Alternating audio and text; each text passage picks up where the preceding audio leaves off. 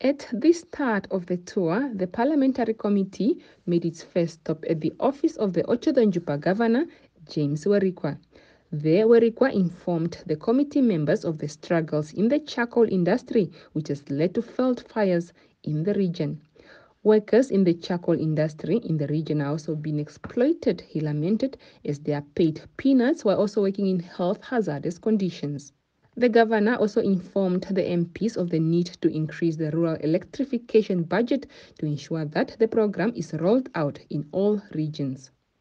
Electricity these days is not a luxury, but an enabler of development. Now, constituencies will be lagging behind in terms of development if electrification is not something that we prioritize. The regional capacity in terms of Senorate or the regional officers to be able to electrify those areas is stretched beyond limits because of the lack of finances.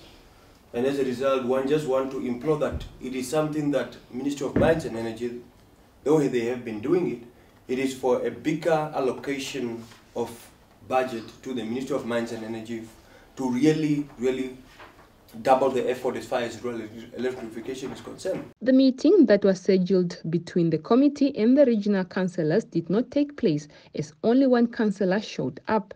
Nonetheless, they met up with Senorate, where the Chief Executive Officer, Robert Kahimise, gave a presentation on the operation of the company. The MPs had questions for clarity. So I wanted to know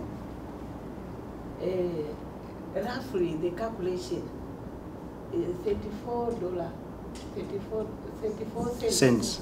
How much maybe calculation for the whole month? I understand that there is a problem to get Kavuki land electrified because of the hard stones underneath. What is the solution? Are you still going to do it, or are you going to give it to someone to do it? When I followed the presentation, I picked it up that the electricity unit in Grootfontein, 34 cents per each and every unit. Am I right?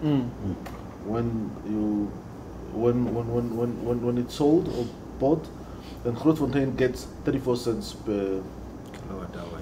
Yeah. Now, is it only Grootfontein or all the other towns under your jurisdiction? The MPs were pleased with Senorate's social responsibility programs. They were also presented with Senorate's last year's annual report. Evelyn Poles, NBC News, Oshuarongo.